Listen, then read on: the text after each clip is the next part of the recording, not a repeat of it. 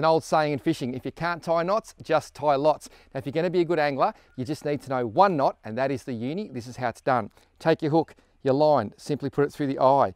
Make sure you've got enough tag and pinch. When you tie a good knot, you always need to have control with just one hand at one time. So make a loop as I have there, then simply get your tag and go through that loop about 5 times. This is where it gets a bit, well, I say yucky, because saliva is the best form of lubrication. So a little bit of spit, grab the tag in your mouth, pull it up, and that is the perfect uni knot. The key here, that tag, cut it so that you've got about 1/2 centimetre sticking off the edge, and that seriously is the most beautiful knot you'll ever see.